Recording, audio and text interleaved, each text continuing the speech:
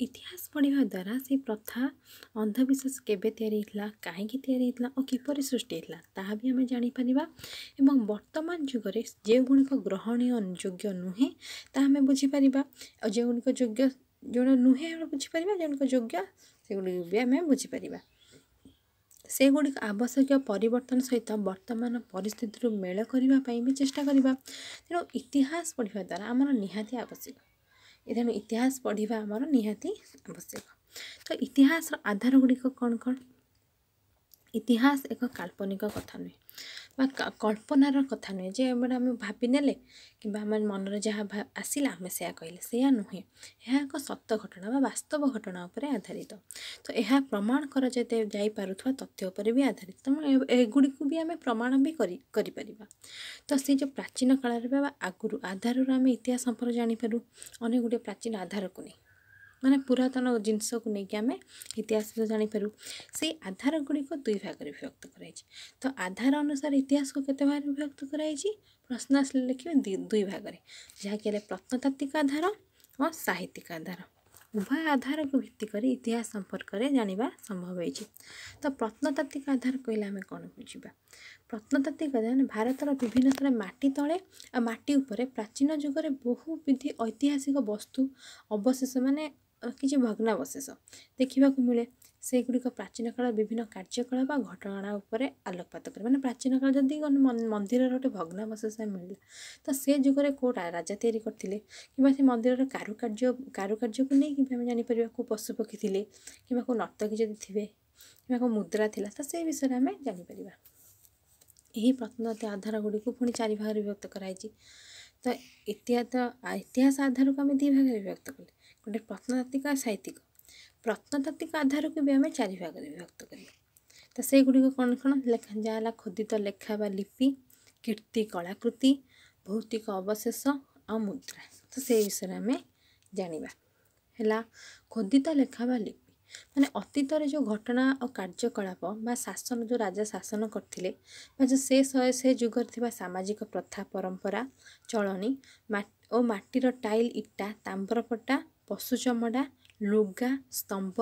मंदिर कांथरे पत्थर गछर पत्र छालरे तथा तालपत्र हेटा खोदा होइकी लेखा जाउतिला से समय जो शासन कार्य सामाजिक प्रथा परंपरा एटा कोडार लेखा होतला ना माटीर टाइल इटारे तंबापटारे पशु चमड़े लुगारे स्तंभरे मंदिर कांथरे पत्थर गछर पत्र छालरे और तालपत्र सेमती एबे गोटा ना ओडिशार भुवनेश्वर देखि निकटवर्ती धौली पहाड़ आ गंजाम जो गोड़े मैंने आज को 2200 वर्ष तलर लेखा भी देखा मिलूँ यह छड़ा इराक रे ईरान ने मिसर चीन ग्रीस तथा आम देशर विभिन्न स्थान में अतीतर घटनावली संपर्क में आम लेखा मान आम देखा पाइबा तापर देखा कीर्ति आ कलाकृति एमती कोणार्क मंदिर है ये कोणार्क मंदिर कीर्ति तार कलाकृति विषय आम जाना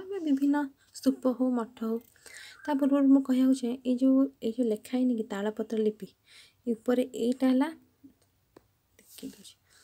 है तालपत्र लेखाई यहाँ पत्थर लेखाई मेसोपोटामिया गोटे लिपिटे यहाँ लिखाई यहाँ तालपत्र है देखिए कीर्ति कलाकृति विषय आम देश अनेक ऐतिहासिक कीर्ति जमी मंदिर हो दुर्ग हो राजप्रसाद स्तूप मठ स्तूप है बौद्ध स्तूप मठ ये सब निर्माण समय आ किए निर्माण करता माने किए निर्माण करते से विषय भी आम जापर तो यह छड़ा से सबुठ सेत बड़र सामाजिक सांस्कृतिक धार्मिक वैज्ञानिक चिंताधारा संपर्क में भी आम जापर मैंने से जुगर को सामाजिक परंपरा थिला कि सांस्कृतिक नीति नियम वैज्ञानिक चिंताधारा विषय में आम जापर तो यहाँ उदयगिरी पहाड़ उदयगिरी पहाड़ थे हाथी गुंफा यहाँ उदयगिरी पहाड़ हाथी गुंफा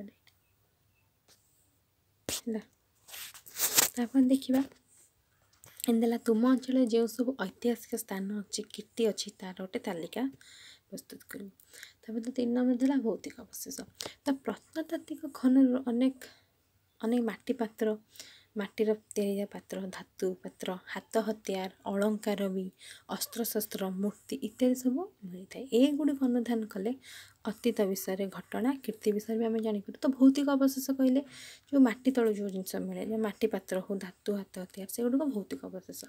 ମୁଦ୍ରା ତ କହିଲେ କଏନ୍, ଯେଉଁ ସମୟରେ ରାଜା ଶାସନ କରିଥିଲେ ସେଇ ସମୟରେ କଏନ୍ ମୁଦ୍ରା, ସେଇ ସମୟରେ କେଉଁ ରାଜା ଶାସନ କରୁଛନ୍ତି ତାଙ୍କ କଏନ୍ରେ ତାଙ୍କର ଚିହ୍ନ ଥିବ, ସେ ରାଜାଙ୍କର ପ୍ରାଚୀନ ମୁଦ୍ରା।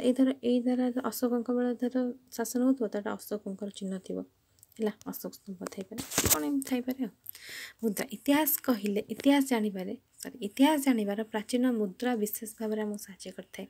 ଇତିହାସ ଜାଣିବାରେ ଏହା କେବେ କେଉଁ ଶାସକଙ୍କ ଦ୍ୱାରା ପ୍ରଚଳିତ ହୋଇଥିଲା, ସେହି ସମୟର ଅର୍ଥନୀତି କ'ଣ ଥିଲା, ମାନେ କିପରି ତାଙ୍କର ଅର୍ଥନୀତି, ମାନେ କିପରି ପଇସା ଥିଲା, କେମିତି ମାନେ ଶାସନ କରୁଥିଲେ, ସେ ବିଷୟରେ ବି, ବେପାର ବାଣିଜ୍ୟ ବିଷୟରେ, ସାମାଜିକ ବିସ୍ତୃତି କିପରି ଥିଲା, କେଉଁ ସାମ୍ରାଜ୍ୟ ସେ ବିସ୍ତୃତି କରିଥିଲେ, ବା ସାମ୍ରାଜ୍ୟ ବିସ୍ତୃତି ଥିଲା, ମାନେ କେଉଁ ସାମ୍ରାଜ୍ୟ ସେ ରାଜ୍ୟ ଜୟ କରିଥିଲେ, ଆଉ ତତ୍ ସମ୍ପର୍କିତ ଅନେକ ତଥ୍ୟ ବି ସେ ମୁଦ୍ରାରୁ ଆମେ ଜାଣିପାରୁ।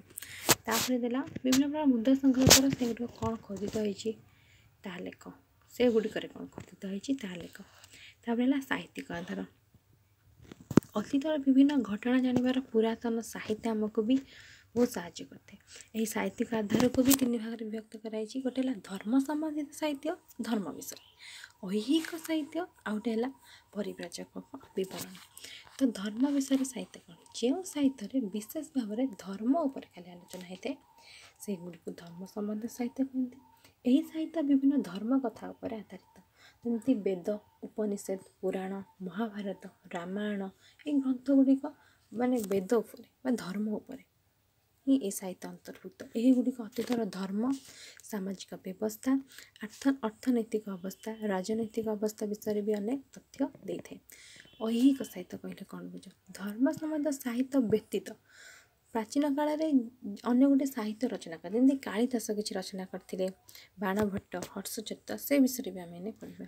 ତ ସେଗୁଡ଼ିକ ଐହିକ ସାହିତ୍ୟ କହନ୍ତି। ଏଇଭଳି ସାହିତ୍ୟ ମଧ୍ୟରେ ବିଭିନ୍ନ ଧର୍ମସୂତ୍ର, ସ୍ତୁତି ଲେଖା ହେଇଥାଏ, ବା ସ୍ତୁତି ମାନେ ଗୀତ, ମାନେ ଯେମିତି ଶିବଙ୍କ ସ୍ତୁତି, ଦୁର୍ଗାଙ୍କ ସ୍ତୁତି, ହନୁମାନ ଚାଳିଶା ଯେମିତି ତୁଳସୀ ଦାସ ଲେଖିଥିଲେ, ସେମିତି ସ୍ତୁତି, ଯେମିତି ହେଲା ଆଉ କାହା ସ୍ତୁତି, ଗାୟତ୍ରୀଙ୍କ ସ୍ତୁତି, ତ ସେଗୁଡ଼ିକ ସ୍ତୁତି ବୋଲି କହନ୍ତି। ପାଣିନି, ପତଞ୍ଜଳି ବ୍ୟାକରଣ ଲେଖିଥିଲେ। ତ ବ୍ୟାକରଣ କିଏ ଲେଖିଥିଲେ, ପାଣିନିୟ ପତଞ୍ଜଳି। କୌଟଲ୍ୟଙ୍କ ଅର୍ଥଶାସ୍ତ୍ର କିଏ ଲେଖିଥିଲେ, କୌଟଲ୍ୟ ଲେଖିଥିଲେ। କାଳିଦାସଙ୍କ ରଚନାବଳୀ, ମେଘଦୂତମ ବି କାଳିଦାସ ଲେଖିଥିଲେ। ବାଣଭଟ୍ଟଙ୍କର ହର୍ଷଚରିତ, ତ ହର୍ଷଚରିତ କିଏ ଲେଖିଥିଲେ, ବାଣଭଟ୍ଟ। ଏଗୁଡ଼ିକ ପରୀକ୍ଷାରେ ଆସିପାରେ। ଇତ୍ୟାଦିରୁ ସେଗୁଡ଼ିକ ସମୟର ସମାଜ, ସେହି ସମୟର ସମାଜ, ରୀତିନୀତି, ଶାସନ ପ୍ରଣାଳୀ, ଅର୍ଥନୀତି ଆଦି ବିଷୟରେ ମଧ୍ୟ ଅନେକ ତଥ୍ୟ ମିଳିଥାଏ। ତାପରେ 3 ନମ୍ବର ହେଲା ପରିବ୍ରାଜକ ବିବରଣୀ। ପ୍ରାଚୀନ କାଳରେ ଅନେକ ପରିବ୍ରାଜକ ଭାରତ ଭ୍ରମଣ, ପରିବ୍ରାଜକ ମାନେ ବାହାରୁ ଆସିଥିବା ଲୋକ, ଯେଉଁ ଆମ ଦେଶକୁ ଯଦି ଆସିଥିବେ ଅନ୍ୟ କୌଣସି ଦେଶରୁ, ତାଙ୍କୁ ଆମେ ପରିବ୍ରାଜକ ବୋଲି କହନ୍ତି। ସେମାନେ ସେ ସମୟରେ ସାମାଜିକର ଅବସ୍ଥା, ଆମ ଦେଶର ସାମାଜିକ ଅବସ୍ଥା, ଧର ତମେ ଯାଇଥିବ ଯଦି ଆଉ ଗୋଟେ ଦେଶକୁ, କିମ୍ବା ମୁଁ ଯାଇଛି ଆଉ ଗୋଟେ ଦେଶକୁ, ସେ ଦେଶର ତାଙ୍କର ସେ ସମୟର ସାମାଜିକ ବ୍ୟବସ୍ଥା କ'ଣ ଥିଲା, ତାଙ୍କର ଅର୍ଥନୈତିକ ବ୍ୟବସ୍ଥା କ'ଣ ଥିଲା, ତାଙ୍କ ଶାସନ ପ୍ରଣାଳୀ କିପରି ଥିଲା, କିଭଳି ସେମାନେ ଚଳୁଥିଲେ, ସେ ବିଷୟରେ ମୁଁ ଯାହା ଜାଣିବି ଗୋଟେ ଖାତାରେ ଧର ଲେଖିକି ରଖିଲି। ସେଇଟାକୁ ପରବର୍ତ୍ତୀ ପିଢ଼ିରେ ଯେଉଁମାନେ ପଢ଼ିବେ ସେମାନେ କ'ଣ ଜାଣିବେ, ଯେ ସେ ଦେଶର ଅର୍ଥନୈତିକ, ସାମାଜିକ ଶାସନ ପ୍ରଣାଳୀ ଏଇଆ ଥିଲା। ସେ ବିଷୟରେ ଏଠି କୁହାଯାଇଛି। ତ ସେମାନେ ସେ ସମୟର ସାମାଜିକ ଅବସ୍ଥା, ଧର୍ମ, ରାଜ୍ୟ ଶାସନ ପ୍ରଣାଳୀ, ଅର୍ଥନୀତି ଆଦି ବିଷୟରେ ଅନେକ କଥା ସେମାନଙ୍କର ଭ୍ରମଣ ବିବରଣୀରେ ଲେଖି ଯାଇଥିଲେ। ସେସବୁ ବିବରଣୀରୁ ଆମେ ଇତିହାସ ସମ୍ପର୍କରେ ଅନେକ ତଥ୍ୟ ଜାଣିବାକୁ ପାଇଥାଉ।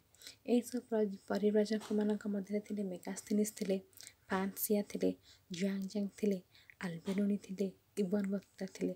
ତ ଏମାନଙ୍କ ମଧ୍ୟରୁ ଚୀନ ପରିବ୍ରାଜକ ଜୁଆଂଜାଙ୍ଗ ସେ ଓଡ଼ିଶାକୁ ଆସିଥିଲେ। ଉପରୋକ୍ତ ପରିବ୍ରାଜକମାନେ କେଉଁ ରାଜାଙ୍କର ରାଜତ୍ୱ ସମୟରେ ଭାରତ ଭ୍ରମଣରେ ଆସିଥିଲେ ତାହା ସଂଗ୍ରହ କରି ଲେଖିବେ।